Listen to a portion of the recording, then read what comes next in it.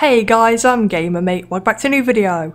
And in today's video, I'm going to show you how to make a very own inventory system, so let's get into the video. First thing, you need to make a GUI, like this.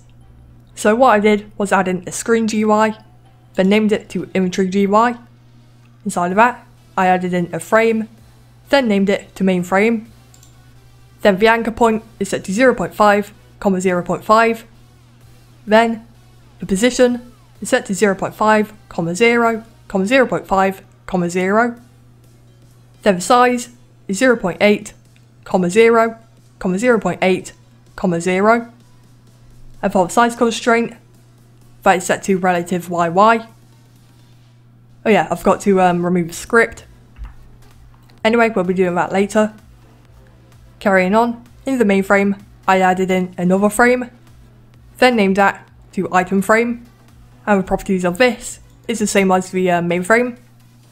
So 0.5, 0.5 for the anchor point. Then for position, 0.5, 0, 0.5, 0. Then the same size, so 0.8, 0, 0.8, 0. Then relative YY for the size constraint. Then in the item frame, I added in a text button and named it to sample. So this sample is going to be the main base of each item once we collect the item. And the properties for this, the anchor point is 0, 0. Then the position is 0, 0, 0. Then the size is 0.3, 0, 0.3, 0. And the size constraint is relative XY. And if you're wondering why I can't change size and has this little warning mark, that is because I have this UI grid layout, which is really important. So make sure you add that inside the item frame. Basically, what UI grid layout will do is if we duplicate this button, you can see it like lays it out as a list. So the properties of this, the cell padding is 0.05, 0, 0.05, 0.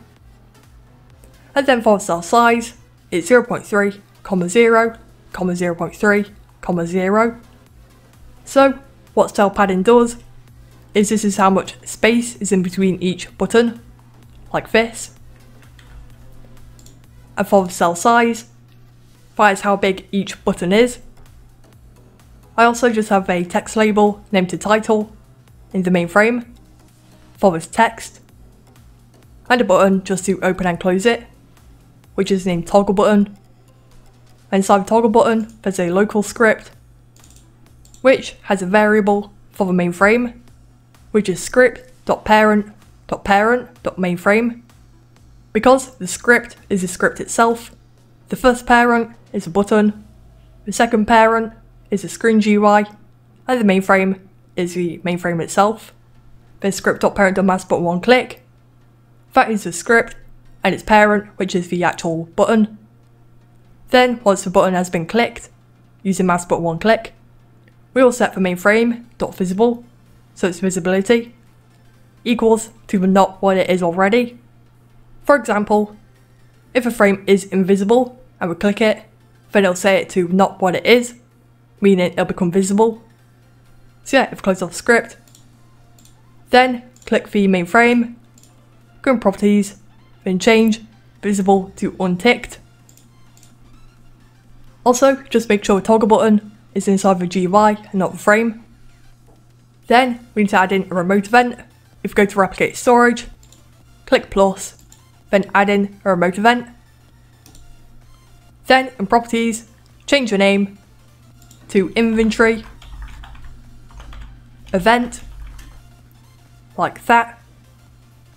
Once you have that, insert the script service, click plus, then add in a script. If you want, you can rename it. I'll just name it to inventory event, not event, script. Inside of it, if we remove this print, and then make a variable for the remote event. So local inventory event equals game, the replicate storage, inventory event, like that. Now we're going to be using a player added event, so each time a player joins the game, they'll have a new folder created inside of them, which is the actual inventory. So type in game.players.player added, :connect, 2 brackets, function, 2 more brackets, and then player.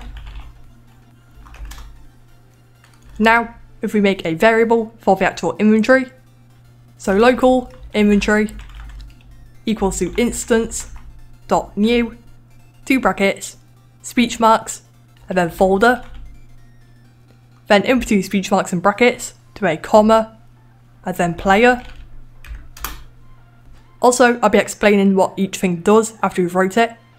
So, if you type in inventory.name equals to speech marks, and then inventory. Now we're going to be using a child added event to check when a new child has been added to the inventory. So if you type in inventory.child added, :connect, 2 brackets, function, 2 more brackets, and then item. Okay, so now if you type in inventory event, :fire client, brackets, then player, item, .name, true. Then if you go down from its end, then if you type in inventory event, .on server event, :connect, 2 brackets, function, 2 more brackets, and remove one. Then type in player, item name, value. Then go down. Now we're going to be using an if statement to check if a value equals to false. So if value equals to false, then.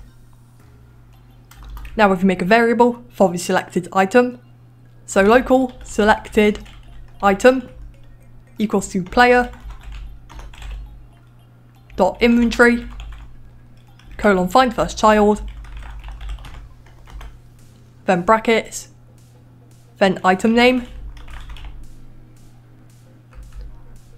Now if you type in if selected item :is a bracket speech marks, then model, then you scroll down a bit, then selected item .parent equals to game.workspace, then selected item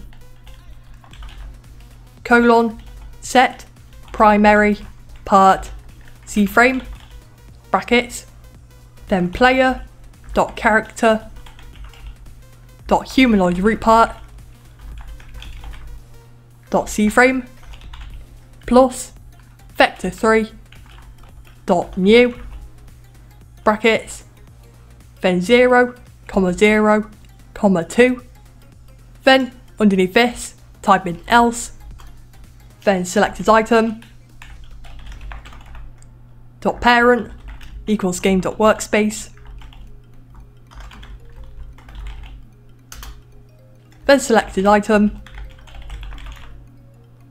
.C-frame equals to player .character .humanoid root part .C-frame plus vector3 .new, 2 brackets, then 0, 0, 2. Okay, so let me explain what all this is, starting from the top. First thing, we make a variable for the remote event. Basically, what this is like a shortcut to get the actual inventory event without typing in all this each time.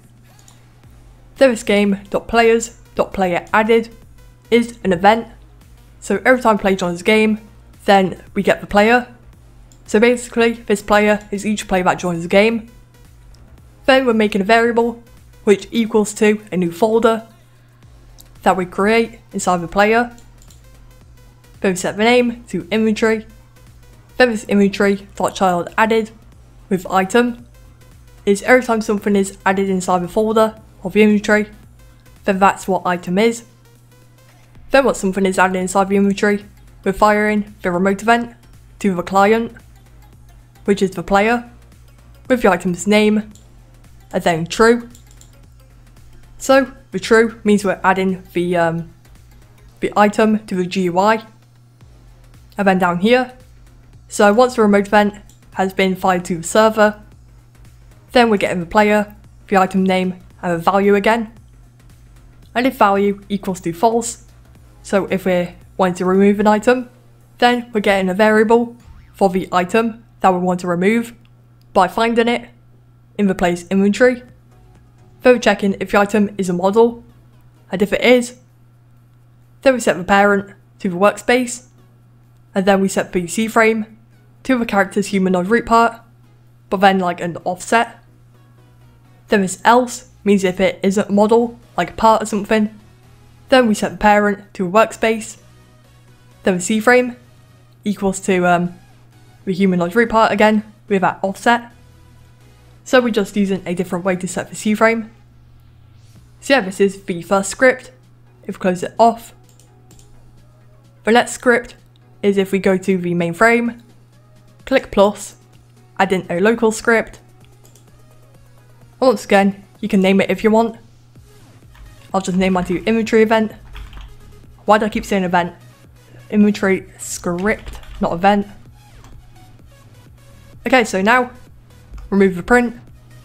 So local inventory event equals game dot replicate storage dot inventory event. Then we'll make a variable for the item frame. So local item frame equals to script dot parent colon find first child bracket speech marks, then item frame, then inventory event dot on client event colon connect brackets, then function brackets, then item name comma value. Now we're going to be using an if statement to check if value equals to true. So if value equals to true, then now we'll make a variable for the item button. So local item button equals to item frame colon find first child bracket speech marks, then sample. Outside our brackets do a colon, then clone brackets. Then go down and type in item button dot visible equals to true. Then item button dot name equals to, then item name.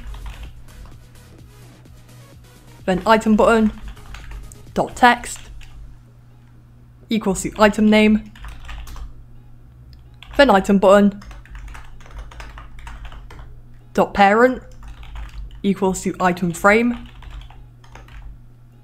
Now we go down and type in item button dot mouse button one click colon connect, two brackets, function, two more brackets, remove one, then go down, then type in item button colon destroy brackets, then inventory event colon fire server brackets, then item name comma false, like that. Okay, so what's happening here is we're getting a variable for remote event again and a variable for the item frame. Once again, these are just like shortcuts. Then once the inventory event has been fired to the client, we get the item name and the value, and if the value equals to true, so once an item has been added, Then we're getting a variable for the sample and cloning it. Then we set the properties, so the visible equals true, so we can actually see it. Then the item button dot name equals to the item name. Then once again the text equals to the item name. Then the parent equals to the item frame. Then once the button has been clicked, then we actually destroy the button. Then fire in the remote event to the server with the item name, so we know which one to get rid of. Then the false means we actually get rid of it. So yeah, let's see if this works now. So close it off, and now we actually need to make some items to pick up. So we test out with a part. So if we group it like that, and to actually pick these up, we need to add in a click detector. If you want, you can also use a proximity prompt.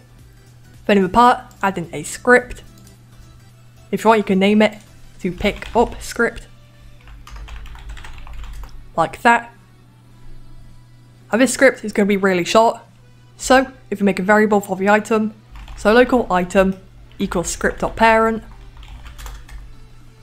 then item dot click detector, or proximity prompt if you're using one of them, dot mouse click, colon connect, brackets, function, two more brackets, and then player,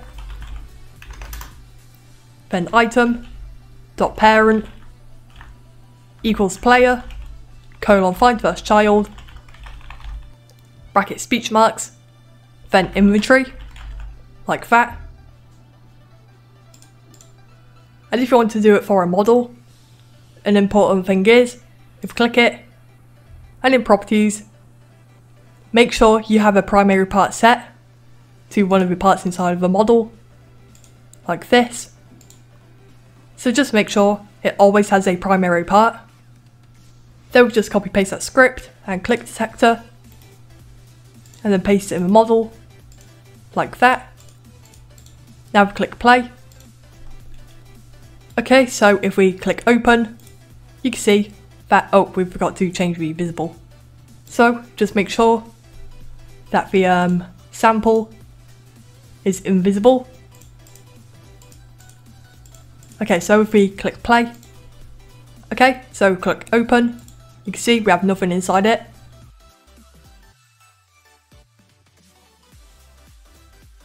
Then if we click apart, it disappears. Click open, then you can see we have a part, and if we click it, then we drop it out of the inventory. We can pick it up again, like that. And the same should also work for a model. There you go. Now it's inside the inventory, we click it, and then we drop it. So guys, that's going to be it for this video. If this video helped, make sure to leave a like, comment and subscribe down below. In the description, you can check out my ROBLOX group and Discord server, and I'll see you later. Bye!